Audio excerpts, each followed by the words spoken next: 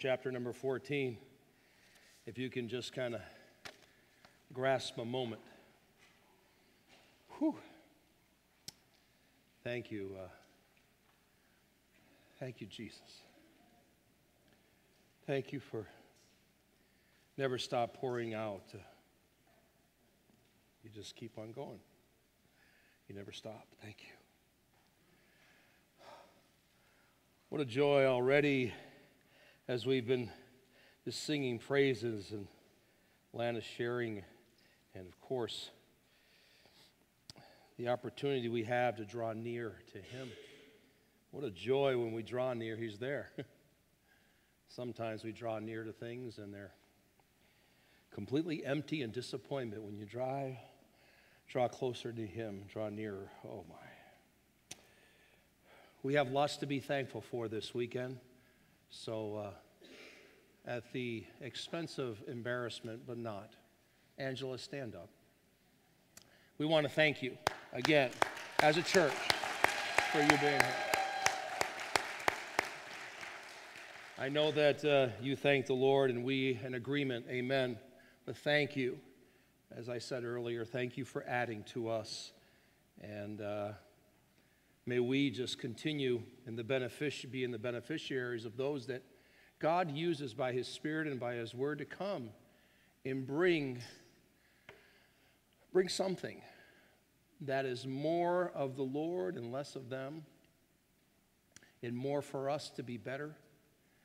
You think of even Pastor George Gray showing up in October, and since then you have had a neat, special time of people that have come open to what God would do through them to preach and to teach, to minister, to love, to care for you, to have compassion and show you that the love of Christ is real.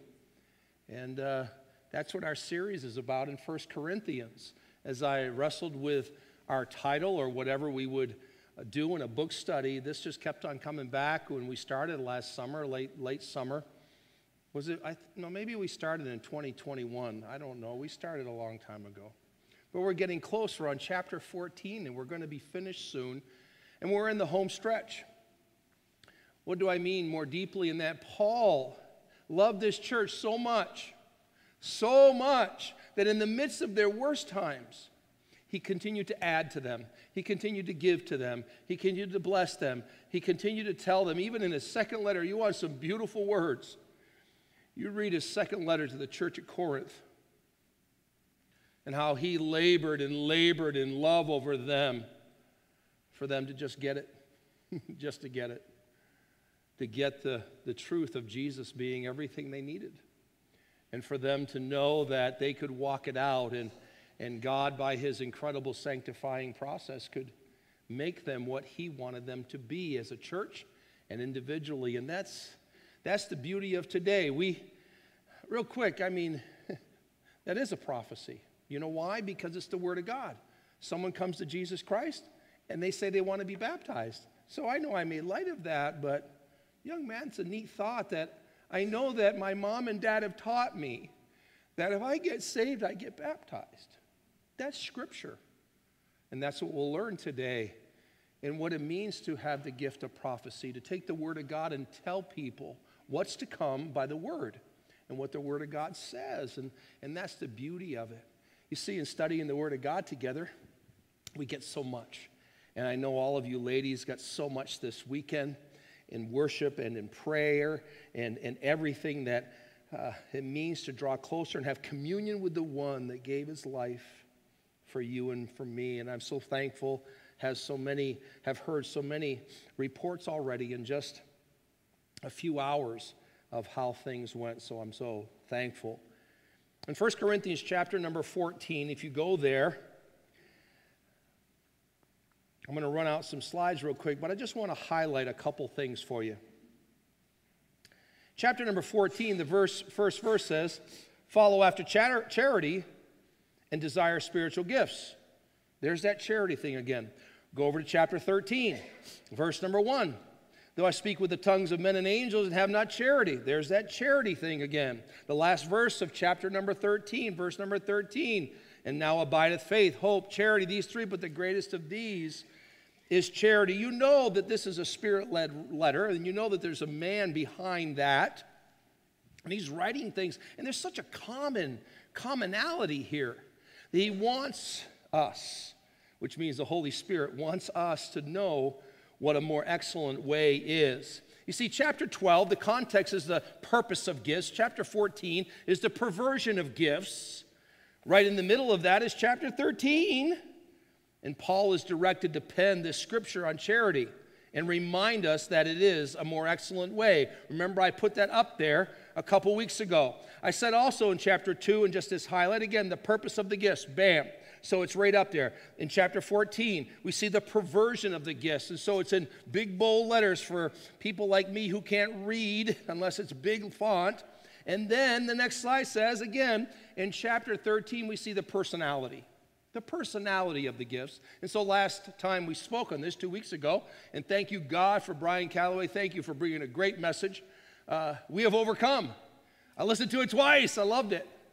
And I'm thinking that was a great, great message of the Lord. And so I'm thankful. 2 weeks ago, we talked about personality. I said, we have a good personality. We have a great personality because the personality we have as a church is the Lord Jesus Christ and his love. But the greatest of these is charity. A church that faithfully uses its gifts and the power of the Holy Spirit, you've seen this one, is characterized by fellowship. We like to have fellowship. Worship, we like to get together and corporately praise God, but worship is not confined to a corporate gathering. In fact, in the Word of God, it's sacrifice and obedience that really bring true worship. See, a church that sees that and understands that, the overflow is evangelism. The overflow is love and obedience, and there's this submission constantly. I'm a living sacrifice, holy, acceptable unto God. So when I come to verses like this, I go, yeah, follow after charity. If I don't have charity, I have nothing. The greatest of these is charity. And I know that this is the most excellent way. It is the truth of the statement that I've said many a time with that little slide is this. My love is going to fail. My supply of love runs out. I do as good as I can. But I don't do very good most of the time.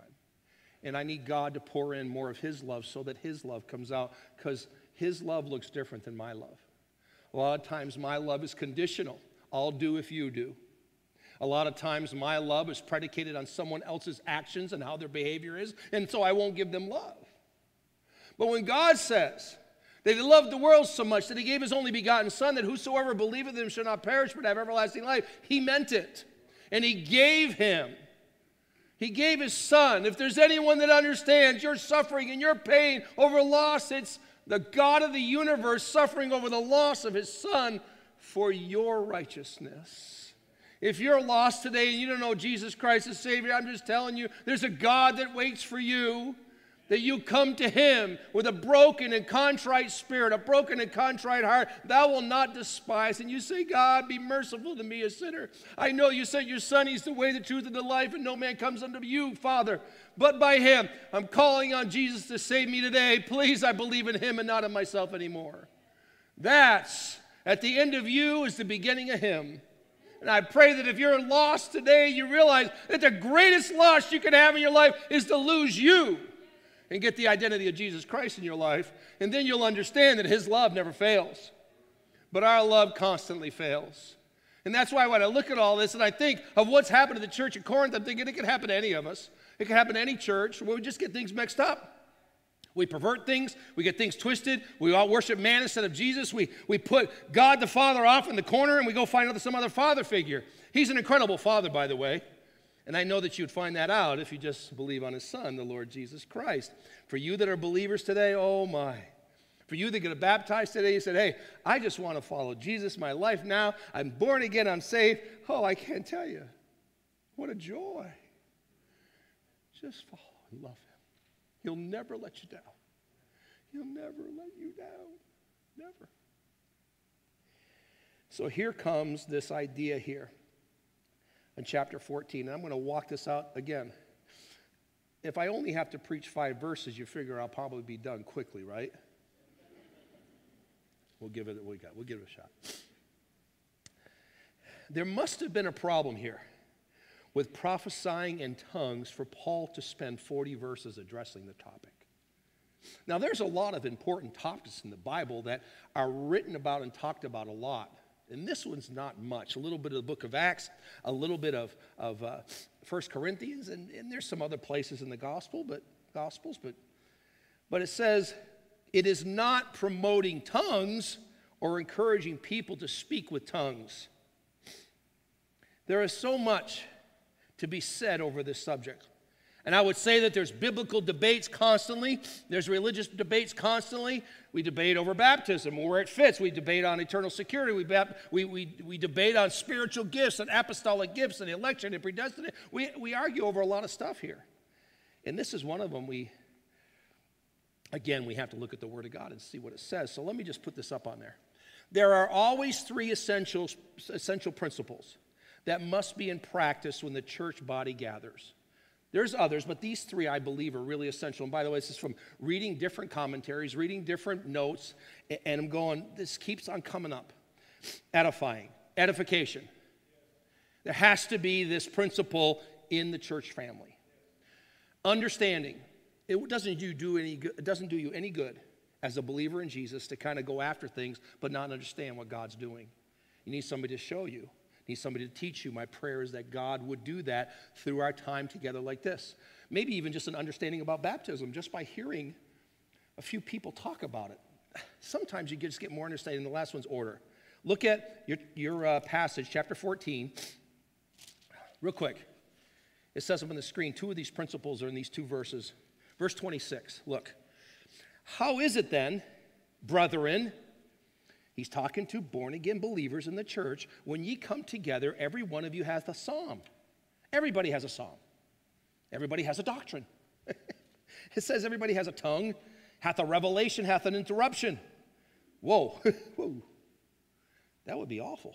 But it's happening here in this church. Let all things be done unto edifying. What is he saying? Does everybody that has something from God just speak all at once to cause confusion? Does someone stand up and say, I know more than you, I'm better than you? No. Everyone, he's saying, has a psalm. Everyone has a doctrine. Well, let's do it with order and edification. If you're going to proclaim that God has done something, if you're going to speak a word from the Word of God, if you're going to be led to do something in praise, you're going to be up here singing praises to God, then let's do it right. It has to be edifying to the body of Christ. Well, look at the other verse number 40. Let all things be done decently and in order. Sometimes people grab that verse out and they say, well, you need to get your house in order, so there's your Bible verse. Well, in the context of it, he's talking about the spirit gifts. He's talking about women and what their place is in church and how that should go out. He's talking about what the gifts mean and how they're used by God. He's saying let's do things decently and in order. There's principles that have to be followed. Thus, and again, all of you that hear me speak often, I'm not very smart, so here's a simple title. Principle, not perversion. So that's what we're going to do for the next few minutes. Now I'm going to do this message a little bit different. I'm going to teach it through 5 verses, and I just have some short little clips, just short quips of just things I see that are principles, not perversion. And we'll look at a verse or two, and we're just going to teach it through this morning. And not really just, go after some incredible preaching thing, other than always let the Spirit of God show you things and teach you things through the preaching and teaching of the Word of God. So let's read this passage of Scripture in chapter number 14, just 5 verses, principle, not perversion. Again, I read this one earlier. Let's read it again. Follow after charity and desire spiritual gifts, but rather that ye may prophesy. For he that speaketh in an unknown tongue speaketh not unto men, but unto God. For no man understandeth him. Howbeit in the Spirit he speaketh mysteries. Interesting. Paul's just basically saying some straightforward stuff. If someone's speaking in an unknown tongue, they're not speaking to another person because they can't understand. They must be speaking only to God. But what edification for the body of Christ does it do? It doesn't profit, as it says, edifying That's one of our principles that Scripture talks about constantly. Where's the edification? Verse number 3. But he that prophesieth seeketh unto men to edification. Speaketh unto men to edification. So if somebody prophesieth, they speak unto men to edification and exhortation and comfort. That's neat to hear. Someone that's going to tell of something to come of the Lord. Someone that's going to take over the Bible and teach you something. That's going to give you comfort. It's going to give you an exhortation or a challenge. It's going to give you and I some building up, some edification. I like that. For someone to prophesy from the Bible here is something that has been done. Paul is saying that should be done for that reason. Verse number 4. He that speaketh in an unknown tongue edifieth himself, but he that prophesieth edifieth the church. I would that ye all spake with tongues, but rather that ye prophesied. For greater is he that prophesieth than he that speaketh with tongues, except he interpret, that the church may receive edifying. Okay. So, again, the title of the message is Principle, Not Perversion. You saw some of the principles there, mainly edification and understanding. So I'm going to teach through this here in about 2 minutes. Let me just give you just a simple opening. Prophesying. Let me reiterate. If someone has that gift, beyond the gift of just simply teaching, it's the ability to open the Word of God and tell you, thus saith the Lord. To tell you, this is what God said. And some you can tell have the gift of prophesying because they can break things in the Word of God and you go, wow. And they have an insight, not, the extra golden nugget at the end of a trail somewhere. Maybe it's just that they have an insight, and you can tell they have a gift of prophecy. They open up the Bible, they can see what's going on. Now, I'm not talking about, again, someone that says, I know when Jesus is coming back. They're going against the Word of God. So that's not prophecy. But when we open up the Bible and someone says, hey, this is what the Lord says, and they're able to give you insight, that's the Spirit of God prophesying. What does it mean for tongues? You can look up and do a deep dive. A lot of verses on tongues or languages. Lots of verses. Throughout the Scripture, Old Testament, New Testament. I can hardly find, and I've landed here where I can't find it to be anything other than another language. That someone has the capability of speaking another language that God gave them supernaturally for one reason, to get the gospel of Jesus Christ into someone who can get saved. Would you not agree that's what the Bible says? Someone has a language, they're able to take it, not for themselves and their own benefit, but for the gospel of Jesus Christ to be preached. If someone's taking a tongue and they can speak something and it's around people and there's nobody to interpret that, it is gibberish. It is against God's edification principle that he wants for the Word of God. Simple. What good is it for somebody to have something that's supposed to be for the glory of God and they give it to themselves? We do this way too much for a lot of things. Don't just relegate it here now. Just think and search your soul of the things that God's given us for his glory. And I take them and I use them for myself. It's one of my worst things. Take my life and let it be consecrated, Lord, to thee. Take my life. Oh my, that's an old hymn. So this principle, not perversion, again, I'm just going to teach through this, like I said, rather quickly. I have a few of them, but they won't be long. Each one of them explains themselves very simply because they're from the Word of God. So we're just going to use the Bible. Principle number 1. Principle, not perversion. Jesus prophesied new tongues would be given to preach the gospel. Jesus prophesied it. Really? Mark chapter number 16. Let's go there. We're going to look at just about every passage that we can find this tongues stated in the Bible.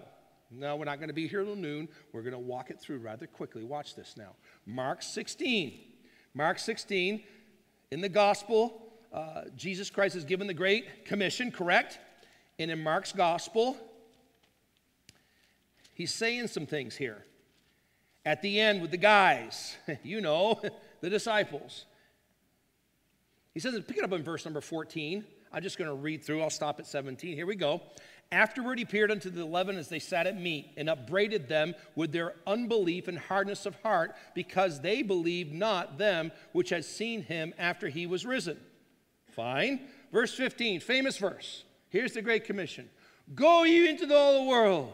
Go into the world and preach the gospel to every creature. How in the world could you go into the world and preach the gospel unless you had all the languages? So here's verse 16. He that believeth is baptized shall be saved, but he that is believeth not shall be damned. He's saying, hey, you get saved, you're baptized, you make his testimony, and then you walk with the Lord. And then verse 17 says what? Jesus saying this, and these signs shall follow them that believe. In my name shall they cast out devils. They shall speak with new tongues.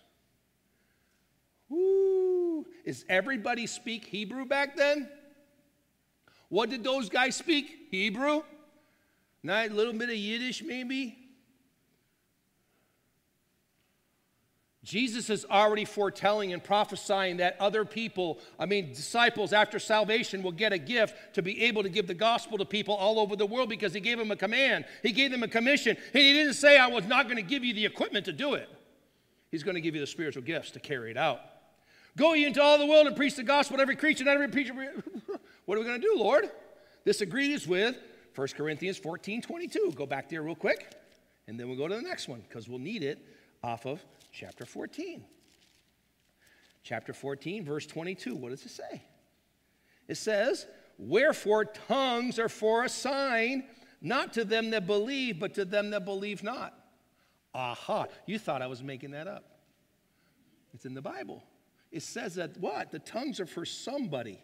They're for somebody that believes not. But what does it say for prophesying? It says prophesying serveth not for them that believe not, but for them which believe. A person that's lost can't do anything with prophecy.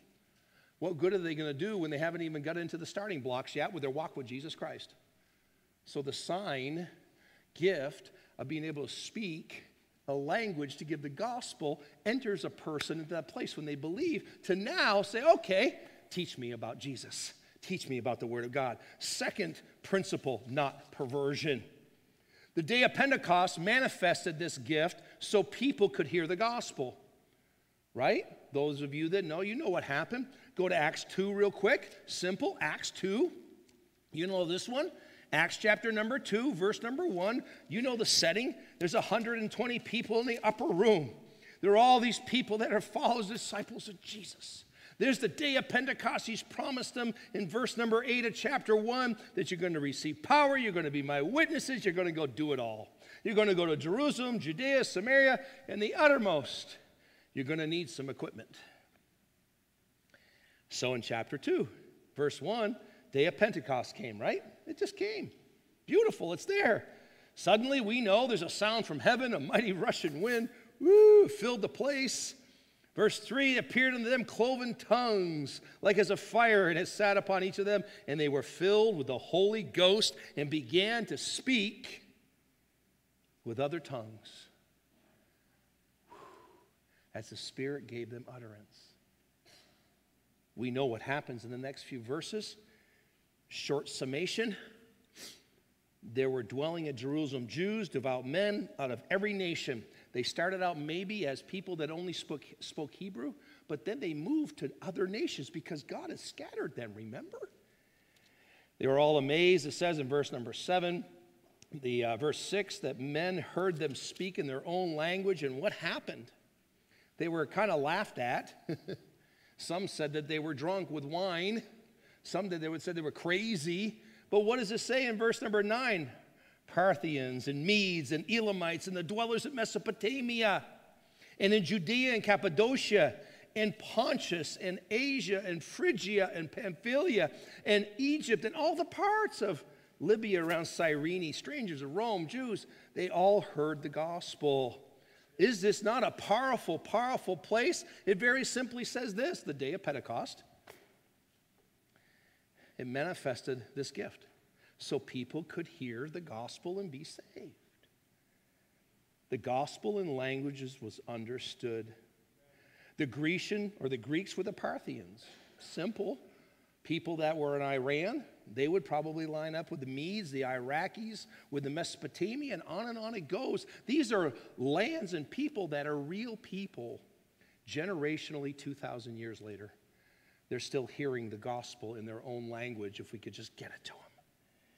Number 3, principle, not perversion. Number 3, the Holy Spirit of God manifested the gifts in various ways during the Old Testament, New Testament transition. Now, here's a toughie, but we've got to look at it because it's in the Bible. We're not going to go away from it. Acts chapter number 19, so not far away. Acts 19. I believe that Brian was using the old church at Ephesus on last Sunday, so familiarity. What's going on? Very simply this. As Paul's going into this city, this big Grecian crazy city, many of them, as it says here, were disciples of John the Baptist. They heard about Jesus and John. They followed after John. They got baptized after John. John preached repentance and righteousness and get your act together. That's not in the Bible, but I think getting your act together is pretty good. Now they're waiting for Christ. They got to wait for the Christ, Jesus, because he's saying, hey, he's even better. So the Holy Spirit manifested the gifts in various ways and this, don't forget, the book of Acts is a transition book, so there's a lot of Old Testament stuff, transition to the New Testament, where it's going to be Jesus and Jesus alone, because it's always been Jesus alone. The old covenant, they didn't see it enough, and they should have seen it enough, because Jesus was paramount everywhere. The Messiah was everywhere, and everything that they said, and everything they did. But yet they missed it, the Jews. So here's this transitional place. Here we are, Acts chapter number 19. And it came to pass that while Apollos was at Corinth, Paul, having passed through the upper coast, came to Ephesus. He found certain disciples. Who are they? They received the Holy Ghost since you believe. He asked them a question. Have you received the Holy Ghost? So you say, wait a minute, is this the way it's supposed to be? No, remember, this is early church days. There's a transitional period of time. He's speaking to the people of the time. Verse 3, and he said unto them, unto what then were you baptized? Because it said back there, and they said, we have not so much as heard whether there be any Holy Ghost. What are you talking about? Well, then what were you baptized to? Who were you baptized to? It was John's baptism. Verse 4, then said Paul, John verily baptized with the baptism of repentance, saying unto people that they should believe on him, which should come after him, that is, on Christ Jesus. And when they heard this, they were baptized in the name of Jesus, because they were believers in Jesus. Now they're baptized. What happens in order to get the Holy Ghost this time? Look at verse number 6. It's up on the screen. It says that Paul laid hands on them, and the Holy Ghost came on them. And now they could speak tongues. They could speak the languages that they needed to speak to the people in this metropolitan, multicultural Ephesus, where people needed to hear about Jesus Christ. And they were able to prophesy to, which is to tell things about God.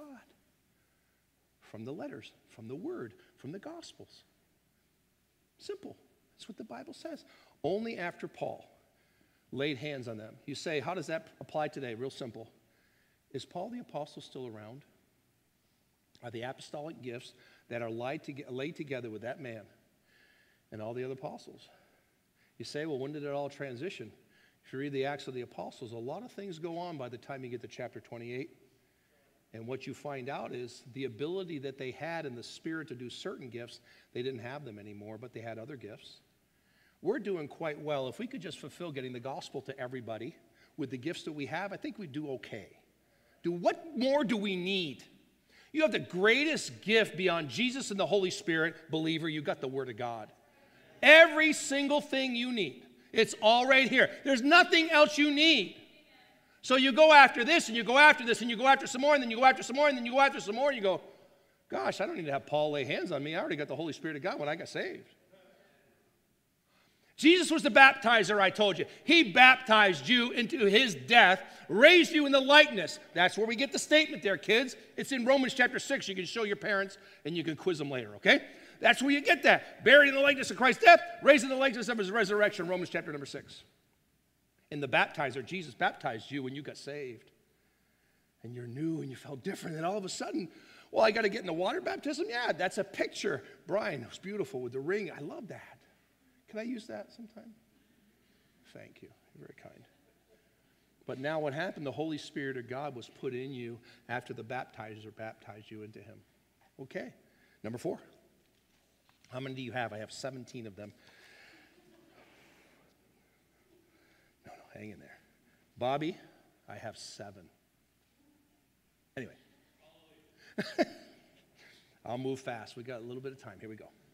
Number 4, principle, not perversion. Number 4. Now, here's a good one, because this is real and you deal with it. How do you answer somebody who talks about a prayer language they have? The Bible teaches you. It says there, simple statement, prayer language is falsely taught because the Holy Spirit's groanings are not spoken. How do I know? In the Bible, Romans chapter number 8. When he groans, he doesn't speak. We've got to watch out for what we're saying in our prayer stuff. Because he's saying, I'll give you groanings, and he's going to do it according to the Word of God and the will of God. So if he's going to speak anything, he's going to speak God's will and God's Word. I'm not that complicated, and I can't be because I don't have the brain power for it, but the Word of God, it's not that complicated. I just read it and I go, oh, that's what it says? Well, let's go with it. Stop trying to find extra theology to go with things. I was taught so many things over so many years that I had to unteach or unlearn. Oh, gosh, forgive me. It's what the Bible says in Romans 8, forgive me, Romans 8. I had Romans 6 on my brain. Romans 8, verse number 26. It's an incredible chapter. I mean, chapter 6, 7, 8, you can take those, put them in your back pocket, read them every day for the rest of your life, and you'll have everything you need. Here you go. Verse number 26 says, likewise, the Spirit also helpeth our infirmities. For we know not what we should pray for as we ought. I've been there a lot in my life, a lot. But it's okay to be there because of the rest of the verse. But the Spirit itself maketh intercession for us. It's not the same intercession as Jesus. Come on now. He's the mediator. But this is intercession for us. Oh, are we spoiled in Jesus? He makes intercession for us with groanings which cannot be uttered. Just reading the Bible. I'm just reading the Bible. Look at the next verse if you want to just read the Bible correctly one more time. Verse 27 is beautiful. And he that searcheth the hearts knoweth what is the mind of the Spirit. Oh, to know the mind of the Spirit. Well, it's in you and me. It's in the Word of God. Because he maketh intercession for the saints according to his fun and frolic. It's the will of God. It's so beautiful. The Holy Spirit's never going to tell you something against God's will. And is God's will against God's word? Nope. So he's going to tell you things and make groanings for us and intercession to us according to God's will. What do I do with my life? What do I do with my future? What do I do? How do I pray? What do I do? Spending 15 minutes with God is good, but spending 15 more and 15 more and 15 more and 15 more, it's even gooder and gooder. Because then you're going to go, wow, he said something to me. His word says something when he groaned it in you. I never saw that before. Thank you, God. And you go share that with somebody, and somebody goes, that's so awesome. He's shown me the same stuff. Let's pray through it. I think that would be good. That's what he does. That's the Holy Spirit. You see, as I said, prayer language is falsely taught. Well, I got the Holy Spirit groaning in me. Well, that's not a prayer language. It's an intercession for us according to the words of God, that he says there'll be groanings which we cannot be uttered, so they can't be verbalized. But they're going to be something that go back to the Word of God and the will of God. It's awesome. Number 5, covet the best Holy Spirit gifts, but do not neglect the more excellent way. I came back to it. We'll finish up with chapter 12, 13, and 14 now and come full circle. We went out the front door. We're walking around the neighborhood, getting a good exercise. That's for all of you. I don't do this much. But when you go out your door, you walk around a little bit. When you do, you return back to your house. So we're going to return back to our house. 1 Corinthians chapter number 12, verses number 29, 30, and 31. I love the sarcasm. That's why I picked it. God led me here. I read it a couple times. I went, that's the one you want me to use? I'll use it. God, sarcasm. Paul's very sarcastic in many ways. And I'm from New Hampshire, so I love sarcasm. I don't think you have to be in any special place from anywhere. You can just, sarcasm's fun. Just don't become cynical. Are all apostles in the church? Are all prophets in the church? Are all teachers? Are all workers of miracles? Have all the gifts of healing? Does everybody have all of this stuff? Do all speak with tongues? Do all interpret? Of course not. Another hypothetical statement like he does in chapter 13. He says, hey, I show you. Listen, show I unto you a more excellent way. We can't say it enough. Doing things with excellent doesn't mean that you put every T and every I in a place that has to be, which is important. The more excellent way is charity never faileth. Charity never faileth. It says at the end of 1 Corinthians chapter number 12, and we got those two verses up there, but covet earnestly. So when I put that there, I said covet the best Holy Spirit gifts. Prophecy. I like to be able to prophesy. Tongues. I'd love to learn another language. God, would you give me the miracle of knowing another language? I barely can do the English one. Barely can do it. That didn't even come out right. Yeah. I don't speak Texas. But I've been around it an awful long time. You can tell a Texan? What a crowd. You got to play to the crowd. I don't know if this is a Holy Spirit moment or not. I'm just wondering right now. Number 6. Principle, not perversion. Is there such a thing as angelic language? I do really think this is a sarcastic statement. Angelic language is not found in Scripture when they encounter man. Verse number 1, chapter 13. Look at it. Well, that's where they get it from. Chapter 13, verse number 1. Though I speak with the tongues of men and of angels and have not charity, that means that he must mean that. We got to have an angelic voice. Whoa. What angelic language did the angel who appeared to Elizabeth and Mary and John speak? I bet you he just spoke to them in their tongue. How did they understand? It's in the Bible that they heard him. How about Abraham? Who spoke to Abraham? An angel. What language did they speak? It was an angelic angel. No, it wasn't. It was their language. Hagar, Jacob, Moses, Gideon, Samson's mother. Angels spoke throughout the Old Testament, spoke to Daniel, Zechariah. And we go through the whole list and we go, well, there's got to be an angelic language. No. The languages we're talking about are to give the gospel. What good would that angelic language that you say you have be to giving anybody the gospel when you can give the gospel to them in their language? And you also could edify the church by just speaking the language of your church.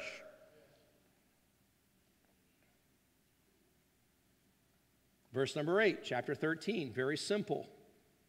Charity never faileth, but whether there be prophecies, they shall fail. Whether there be tongues, they shall cease. Whether there be knowledge, it shall vanish away. What is the highlight there? One day this stuff is going to cease. Some say when it's the fulfillment of all Scripture. Some say when it's the millennium. Some say, I said this a couple weeks ago, I just really, heaven and earth shall pass away, but my word shall not pass away, right? But what happens when you walk into, and I walk into eternity as a believer? You get quite a download, is what I understand, is that scripturally, you don't need to go in the corner and read your Bible. So when everything is done in terms of the time that God has for us, he says that everything will cease and tongues will cease and everything will cease because there'll be no need for any of this anymore. There's one thing you can't do in heaven. Who's the guy that wrote that book? Cahill? Mark Cahill. You can't give the gospel to someone in heaven. Not going to do any good. I think it was Mark Cahill wrote that book years ago, an evangelist and pastor. There's one thing you can't do in heaven. There's a long list of things you can't do in heaven anymore. Because no one will need to be saved because it's done with. And there won't be any need for tongues. We'll have an angelic voice. Some of you singing-wise, you will have that. I'm looking forward to that very much so. But I can't find any scripture there, so I'm going to leave that alone. Bob, are you going to come do a special for us before we finish out? No. Not your angelic voice today. Last one. Here we go. Are we all done? Here we go. We're back to 1 Corinthians 14. I told you we're going to go out, take a walk around the neighborhood, and come back.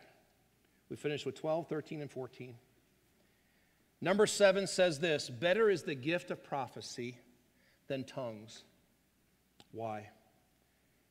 Because it edifies us. Again, if you're not a believer in Jesus Christ today, then the message for you is to be saved by the gospel of Jesus Christ. Jesus came, lived a perfect life. His blood, when he was shed, was perfect. That blood, when it was shed on Calvary's cross, washed away all sin. Cross, death, burial, resurrection, according to the scriptures, 1 Corinthians 15, which, by the way, Resurrection Sunday is in 2 weeks. Where are we going to be at in our study?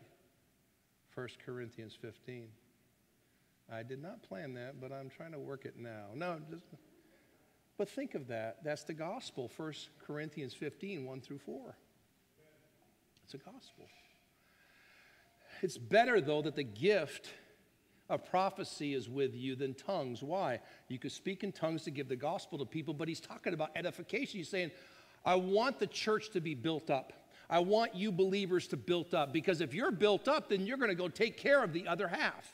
If you're not built up and you're torn down and you're in agony and you're not edified and you're not exhorted and you don't have this sense of, gosh, I can walk with Jesus today. I need him to build me up. Please, God, the word of God, your will, Holy Spirit, I just need you to build me up. When we're built up and edified, like right now, with the music and the singing and the weekend for the girls and the praising and the speaking and the teaching and all that you had a Bible lesson and investors.